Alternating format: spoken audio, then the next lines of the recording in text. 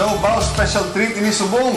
Upon naton duwa ka bantog ng mga direktor sa patag sa pelikula. Director Peque Gallaga, good morning, sir. Maayong aga, Jay.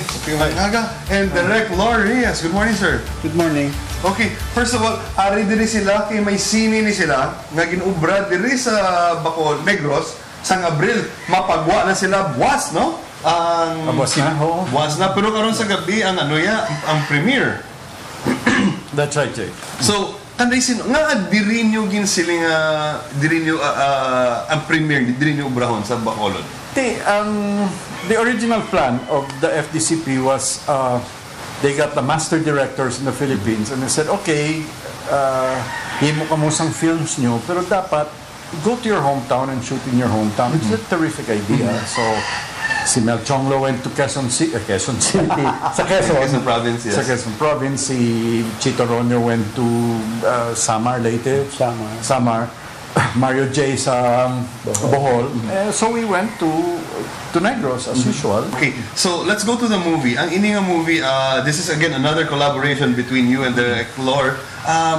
How was it, Director, coming up with an Ilonggo cast, Ilonggo crew, everything Ilonggo? How's it working here? We were never scared about the production staff coming from Negros. We knew that we were going to have a lot of savings because our production staff was going to come from here. Okay. And we do have a lot of people here, so we used a lot of people. We only had only 4 people in our staff who were not from Negros. After when the movie was done, when you saw it for the first time, how did you feel with the outcome?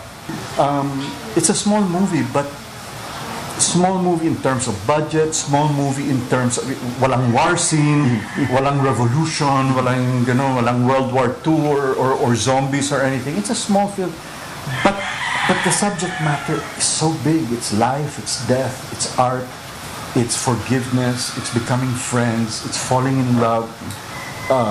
Everybody says falling in love. 10-year-old boy with cherry heels. Walang sex. So these are big things that are in a very small package, and it's one of the best things we've ever done. You've seen how Filipino movies are, may certain formula, amuna, and dapat amuni para maging box office. How about this movie? What can you say about this movie right now that you've done? Like you're saying, it's the jewel in your crown.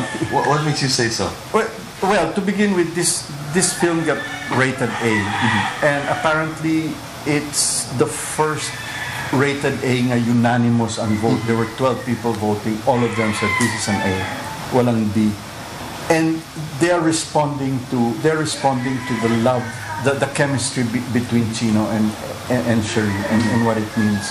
So that's why I want a lot of people to come and see it, because if they do see it, word of mouth will happen. Malakas yung chemistry. So it's the love scene, the love story is masa. It's really masa. But you know that it's the kind of film that would have been very hard to sell to producers. Yeah. That's what the editor said. Every scene we don't know where it's going. Without telling anybody the ending is not masa. That's the only oops. So hadlok kuya. I mean, so when we're watching it, do you see any more movies that will be done here with you guys? To begin with, this is about the 8th or let's say 10 movies round that have been shot completely in Negros. From Kabit ni Mrs. Montero, which was soft porn, and Unfaithful Wife, and then sila ni Jay Abello did Ligaw Lihim, all in Ilonggo, Ligaw Liham. That was in all Ilonggo. You know, because every time we shot here, our professional team from Negros, who work in Negros and live in Negros, are as good, if in many ways better than a Manila team. So the role of Sherry Hill here, she's not just the actress but also the producer for the movie. How did that come about? we knew that Sherry was going to be in the lead. But when she found out that we had this much of a grant and we had to shoot outside of Luzon, and she knew that we were we will be in financial trouble, she decided to invest in the film. So that makes her an executive producer. But not only that, even creatively, you can actually call her an actual producer of this. She worked very closely with Wango and with us in coming up with the final script. But without spoiling the movie, si Sherry is typecast as kontrabida. Pero in this movie, iba yung role na ngayon. Yeah, pero we did have a press conference in Manila. I think it's to Wango's credit that he didn't try to force the people to accept Sherry as a sweetie Sharon Cuneta. This is the bagong Sherry. Hindi. I mean, he started with Sherry as the monster. Kontrabida si Sherry. I mean, antipatika siya. She's this drunk who's at the verge of suicide. She scares the boy, but the boy is not scared. He's fascinated by her. So, the starting point is kontrabida pa rin si Sherry, and then unti-unti something starts to develop between the two of them. And I think that dynamic that happens, that tension that happens, is the movie. In real terms, we spent 2.5 million pesos, but the movie is worth like 7 million. Again. Because of all the contributions of from Negros. I don't want to mention one, because even a very modest recording studio here in Villamonte, they gave us charity. We should give them charity. Mabait sila. When you were there, we were dubbing, di ba? They knew what we were doing. They wanted to be part of it. So we were so grateful. I mean, of course, on the premiere night, we will mention everybody, etc., etc. But I can't mention one because everybody gave.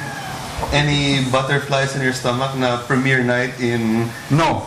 Bacolod, no? No. You know. Usually, yes. No.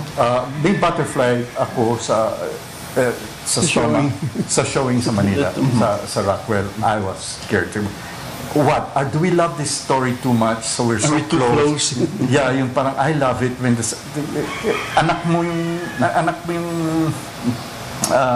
yung pelikula, di ba? So I'm sure a lot of people, they love their children, they don't know that they're super brats and everybody else hates them. So we didn't know, okay, I love this movie, but will other people love it? And after Rockwell, it had good reviews. Yeah, especially once si Malu Santos from ABS-CBN came to me, I hate you.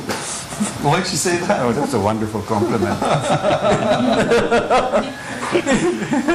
Okay, so tonight's going to be the premiere, and then tomorrow will be showing. The regular showing. We'll be showing for how many days? From September 11 to 17 for 7 days, regular run in all SM cinemas nationwide.